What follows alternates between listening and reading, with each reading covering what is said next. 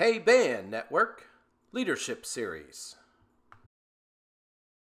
Welcome to the Hey Band Network Leadership Series. Today we have a really special guest from San Antonio. He's originally started teaching in New York and then taught at Bowie Middle School in Irving and has taught at Hebron High School up in the Dallas-Fort Worth area, MacArthur High School in San Antonio and Eastview.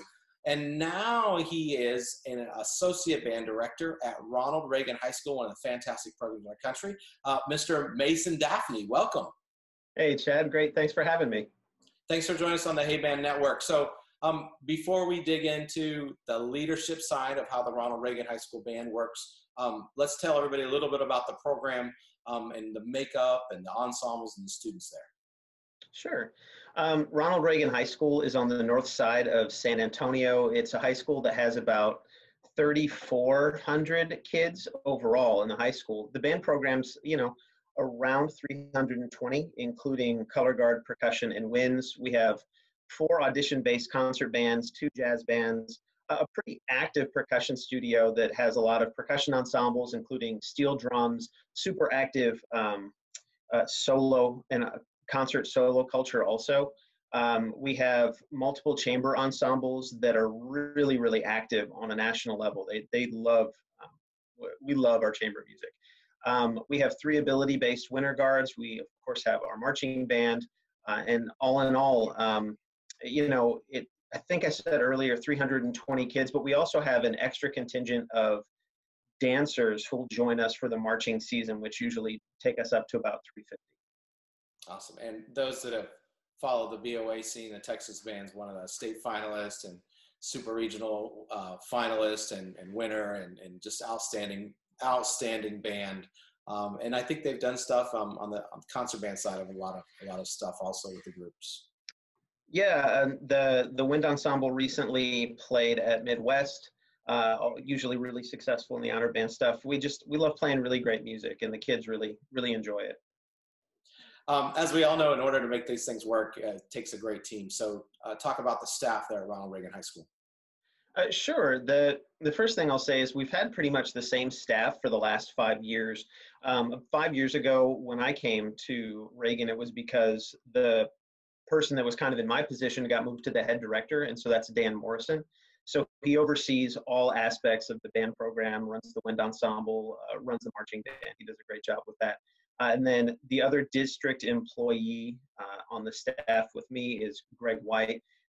Greg is a woodwind kind of aficionado, and my expertise is more brass, so we kind of divide and conquer the workload that way. He and I both team teach the second band, and then we both have an equally distributed third band that he has one group and I have the other. We kind of take the concert band and divide it in half, and so we make 2 concert ensembles at the concert level. Then we have some additional staff. We have a percussion specialist, Ray Ulibarri, who kind of oversees all of the percussion studio activities. And we have 2 guard directors, Noel Gabrantina and Tykeem Rainey, who are just outstanding, who kind of lead our color guard program. And then you have some additional staff. We have a gentleman named John Merritt who teaches all of our percussion lessons, and he really is a right-hand guy with all of our percussion activities. And then we have 2 additional guard staff members, Kayla Cruz, who's a Reagan alum, and also someone named Mariah Sutton, who's local to San Antonio. And then, of course, private lesson staff who are just so many, there's so many really talented people that are around to help us out with that. But that's kind of our staffing situation at Reagan. Cool. Well, it's working for what the band's getting done. So kudos to all those people and your work. So tell us about the leadership program at Ronald Reagan High School. The way we structure leadership is we kind of have 4 different leadership tracks. We have our officers, which kind of have this global responsibility through the entire year. Then we have our drum majors, who their roles and responsibilities deal a little bit more with marching band specific things. Then we have our line leaders, which are kind of the boots on the ground folks, really involved in marching band, but we use them a little bit during the concert season as needed. And then we have our crews. And our crews are basically the people who may not want to fill a specific line leader or captain or drum major or officer role, but they want to contribute in some way. So they'll help us set up marching band fields. They'll help copy music. They'll help with uniforms. So we kind of have a couple of different avenues that people can pursue if they want to be if they want to help and serve as a leader. So tell us how, you've got several tracks, so tell us how each of those break down with your officers, your drum majors. How do we get to those positions? Sure. Starting with our officers, we kind of have what we call our band president, and they just kind of oversee typical band president things. It's more of an organizational throughout the year. They'll help out with the band banquet. They'll be the ones that'll speak and speak at concerts. They'll be the ones that anytime there's a band specific event where you need, or an event in the public that you need a band representative for, they are kind of the face of the program. So it's important that they can represent themselves well, that they love the band, because we want them to be able to genuinely express how they feel and represent the program in a positive light. Then we have what we call vice presidents, but it's really just their crew heads. So we have a vice president, and some of these titles are going to sound a little bit grandiose, but they're just kind of ways to they're kind of ways to describe how the job description is. So we have vice president of aesthetics, but that's really just uniform stuff. So they take care of the uniforms. They take care of cleaning up the band hall, about making sure that everything looks right, so it feels like a really healthy and productive place to be. We have our vice president of logistics, which is, basically they take care of all the equipment. They make sure that marching band rehearsals are set up for, and they make sure that if there's equipment that needs to be moved for concerts, they're the ones that we coordinate all of that stuff with. We have someone who handles a lot of recruitment and recruitment materials, so we call it public relations and recruitment. We have someone who is involved with, obviously, the music librarians. So we have a vice president we have a vice president for music librarians. So it's those type of roles that we know the organization needs filled, and it's someone who probably needs to have a little bit of an administrative vocabulary, so they can work with other people and help other people accomplish the tasks that the band needs to get done. Then we, of course, have our drum majors who kind of lead the band doing drum major things. So that's administrative and organizational and logistical, all primarily during the marching band season. And then we have our line leaders, which really end up being the boots on the ground people who, during the course of our mini camp and our summer camp and marching band, they're the ones who really help us teach and help us monitor things. And there are a lot of different little roles that we use them to play, because they're the first people who know if something's going wrong or something going right. So they really kind of help us keep our fingers on the pulse of the program. And then we have our crews who really just, they service the program in different ways, because we call them SCORE, Student Care of Reagan Equipment, a fun little acronym. And they're the ones who, if there's a music stand that's not where it's supposed to be, you take care of the equipment. If there are chairs that need to be put up, you take care of the equipment. If podiums need to be set out for rehearsals, you take care of the equipment.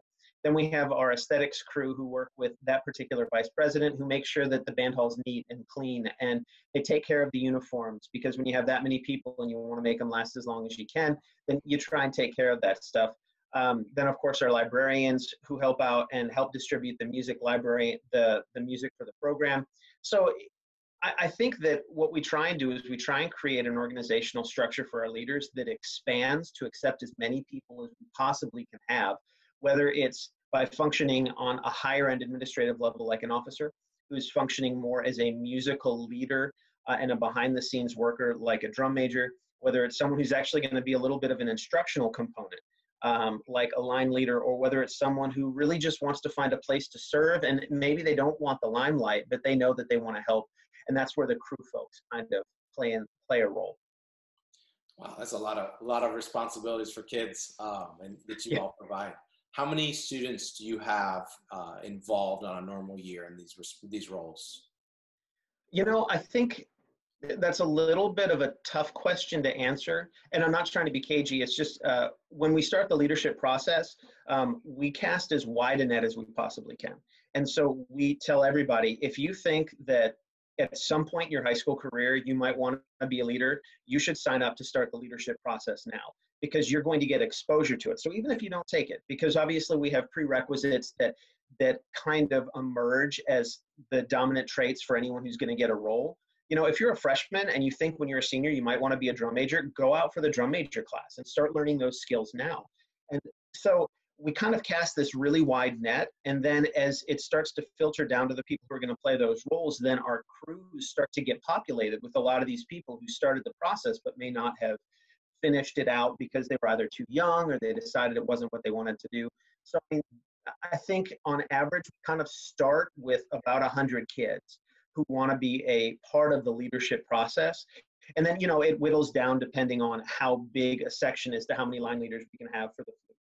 And it kind of whittles down to, you know, we have 2 kids that would be great for president. Maybe we take them both this year. So I think on average, if I had to guess, we probably have around 70 to 80. But if we can do more, we get more. Very cool. And how do they get into those roles?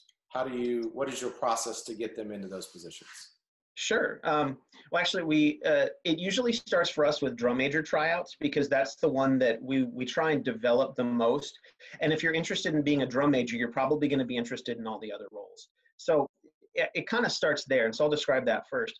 Our drum major process is a little bit different in the sense that we don't advertise it as drum major tryouts. We advertise it as a leadership class from which you will get skills that the drum majors would eventually use. And from that leadership class, we then create this filtering process that chooses our drum major.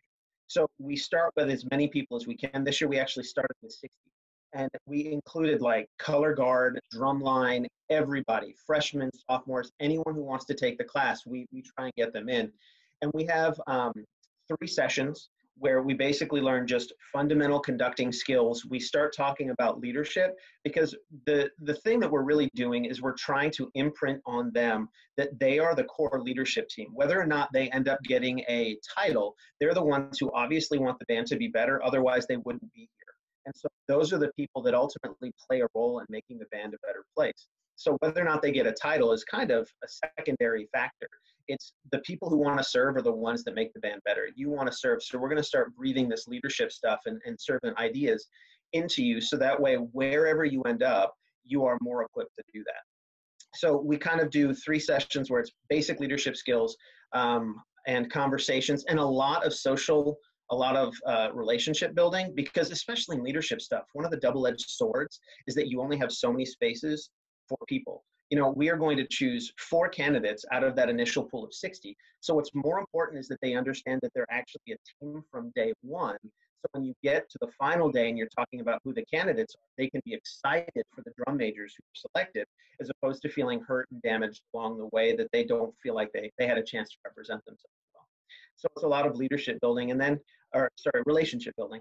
And then we do a first round audition. And that's the point where anyone who's not really serious about going on to the second round of our drum major tryouts, that's where we have a conversation. And we're like, okay, is this something you really want to do? No, I just kind of wanted to get a little bit out. Or, hey, I'm a freshman. I'm probably not going to, continue on this year, maybe when I'm a junior. And so, people will put in their audition materials. And then we select a number of finalists to go on this year. We actually selected, I think, 16 or 17 finalists to move on. And the cool thing about that is we, again, view it as a leadership class out of which we'll take our drum majors, because we even had a couple of freshmen that were in there because we want them to start gaining these skills. So when they're on the field as a sophomore and they're able to start thinking and watching what the drum majors are really doing, it's with this whole new lens because they're appreciating the behind the scenes stuff that they might have missed before because we talked about it already once. And so, at that round, we again talk about more leadership stuff. We have some more conducting stuff that we have them do. And then we also ask them to submit essays. And in a normal year, we do in-person interviews and in-person teaching. But of course, you have to modify that a little bit. And then out of that, and the one extra step I will say that we do is we take what the kids think in the program pretty seriously. And so peer review is a really important part of the process. We structure it in a way where we get the information that is valuable in making these decisions, so it's not a popularity contest. We tailor the questions in a way that allows them to think about what's going to make the band a better place. So that way it's not, well, I like this person and I don't like this person. It's like, well, how do you think the integrity of this person is going to contribute to the quality of the band program? And then from that, we select our drum major. So that's kind of the first step.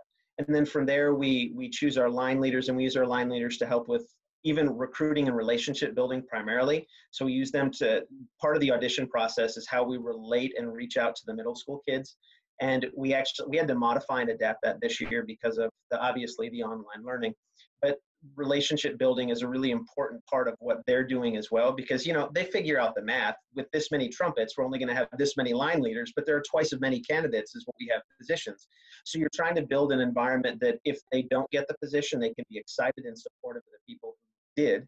And if they get the position, they're going to be understanding and aware and gracious to the people who did. So that's kind of how the line leaders get selected. For our officer positions, it's a little more like a straight up voting system, but we use the voting of the kids and we blend it with the example the candidates have already been setting. And then the crews are just kind of volunteer based.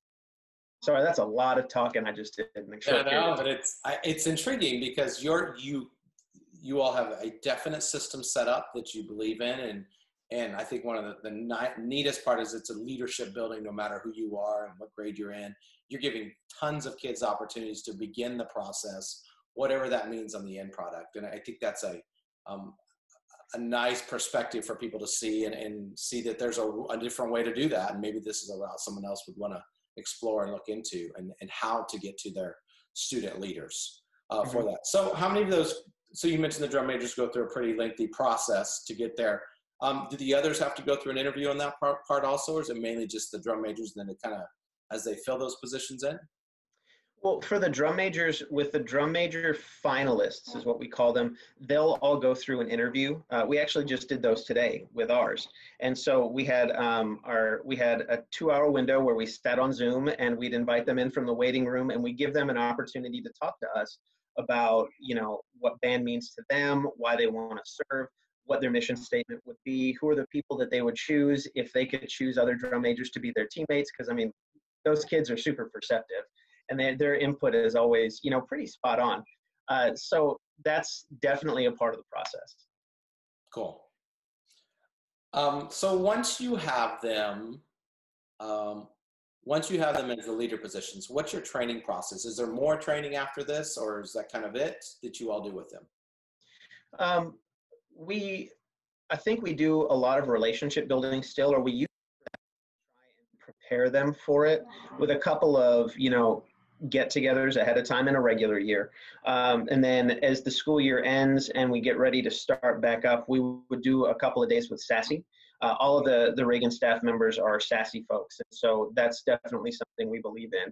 And so we definitely participate in that part of the leadership building process. And then from there, it kind of depends on the section. Like I work a lot with the line leaders because we use them to instruct. And then the percussion directors will work a lot with the percussion leaders, and the guard directors will work a lot with the guard captains. So it's, there's a couple of macro events, but it's mostly on a smaller micro level.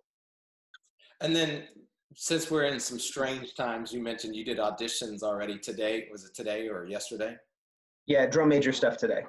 So you did drum major auditions, I'm guessing virtually through that. What challenges did you have to go through? Because I know a lot of people are just now getting into this process. Yeah.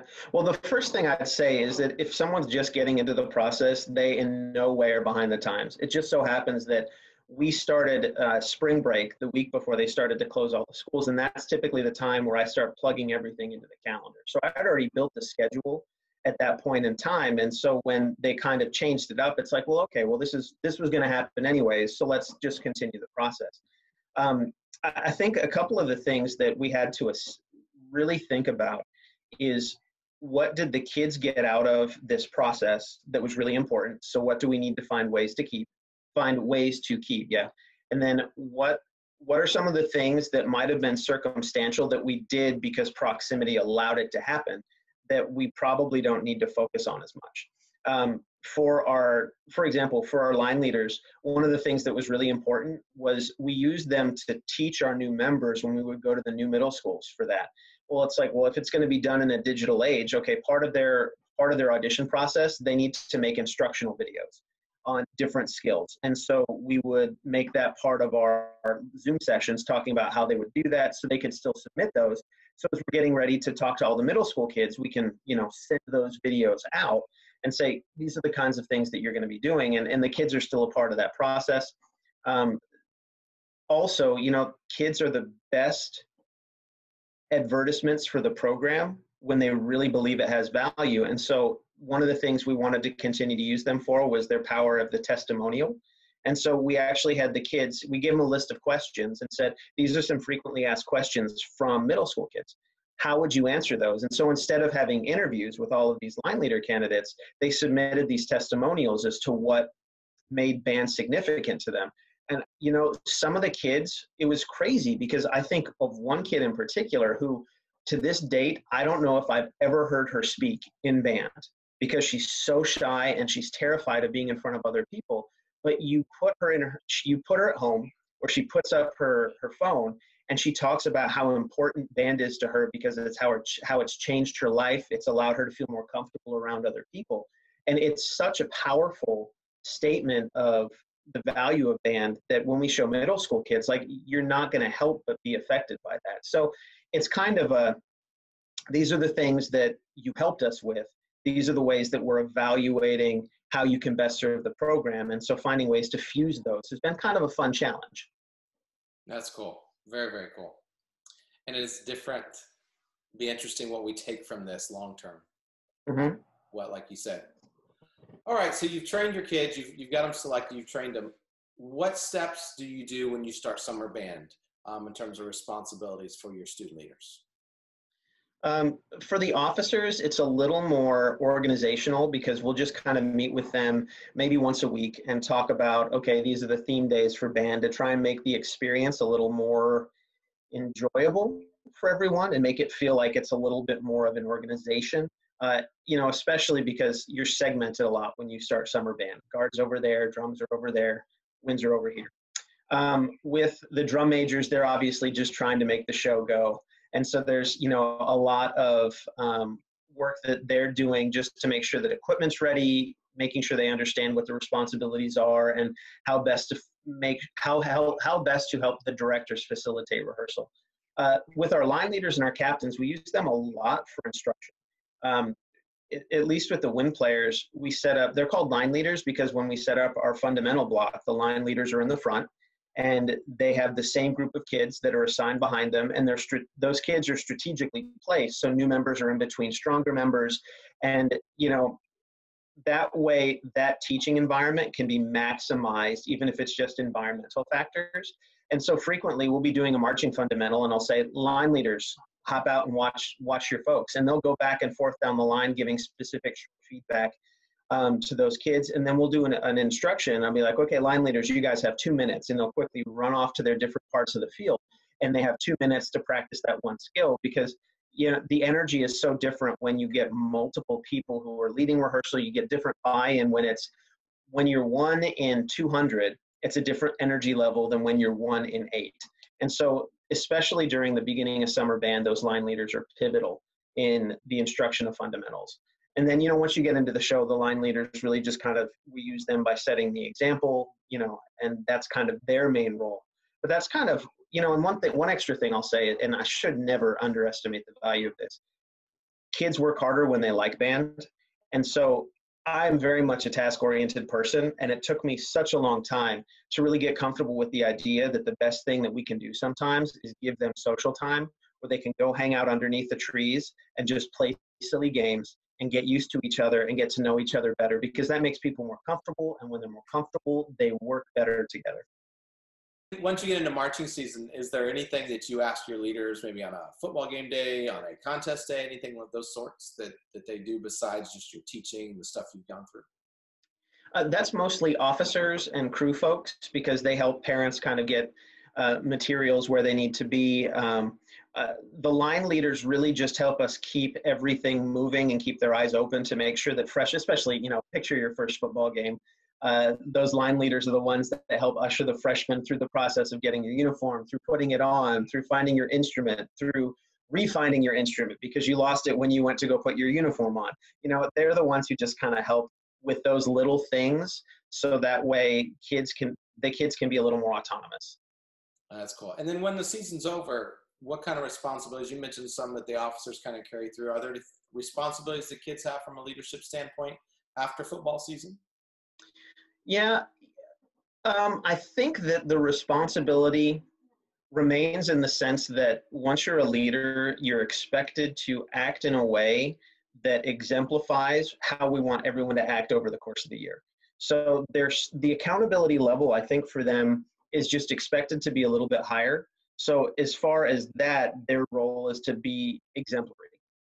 As far as specific duties, it has more to do with what the officers do to help structure and plan events and help with more macro band program things than kind of the smaller day-to-day stuff.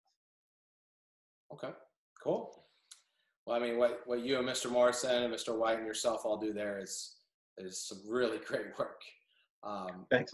And laid out, and how you've got it laid out, I think is very helpful for anybody watching and listening into this. And how do they do things on the leadership side at Ronald Reagan High School? Just real impressive to hear you guys hear you talk about it for that. Do you have any shout outs you want to give? I guess I would give one, of course, to my wife, because she is an Air Force musician, and the Air Force Band of the West has been putting out a ton of digital content. So if you're looking for stuff to share with your band communities, check out the Air Force Band Facebook page. They have tons of stuff that's gone out recently. It's really cool, and I get to hear my wife working on it at home, and they're just top-notch people and top-notch musicians. So it's been fun to watch them adapt to their new normal as well. Also SASi, the leadership people, because we work with them and believe a lot in what they're doing. And if people aren't sure where to start, they are doing a lot of digital leadership sessions. So you can actually do that virtually if you're not sure how you want to proceed in this kind of new normal that we're adapting to. Very cool. And then any last words of wisdom you have for everyone? I'm not so sure they're words of wisdom, but they're things that we have kind of guided our thinking a little bit. Find ways for people to serve where they are. One of our requirements for leadership consideration was that they had to do a personal project at home that they couldn't tell their parents about. And so some of the kids said that they were going to do dishes. Some kids said they were going to walk the dogs more regularly. Like whatever it was, there's obviously a need that you can meet wherever you are.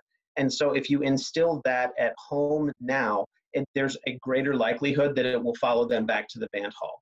And then the other thing is, and it kind of builds off that, leaders are at their best when they are filling a need. And we've been telling our kids, since we don't know what it's going to look like when we come back, the best thing you can do is just be prepared to see a need and meet it. Because that's what teachers are doing right now. Like we're all seeing different needs from our kids and our communities, and we're trying as best we can to meet that. And so that's a really good example for us to not just set, but also to remember when we get back to whatever it is we're getting back to. Oh, that's great advice, and a great idea for you all to present to your students, and serving bigger than just helping at home, but also making a bigger service purpose down the road too, to help your program. Very cool. Mason, Daffinee, thank you very much for joining the Hey Band Network today. Thanks for having me, Chad. It was a pleasure. It's great, and to listen to you talk about what you all do at Ronald Reagan High School, and how you run the leadership program. And I know you have a lot to do with that, and with the team that's involved there. It's just another explanation why some of the success of that program is just things are taken care of, and how you talk about it is great. And hopefully something that a lot of people watching can get some ideas out of how to improve your own leadership program, or steal and take some things to improve their program at their school. So, but again, thank you very much for joining the Hey Band Network Leadership Series. Those that are watching, if you made it this far, if you'd like to check out other videos in our series, check out the Hey Band Network YouTube channel, subscribe, and like that video. Thank you very much, Mason, Daffinee. Thanks, Chad.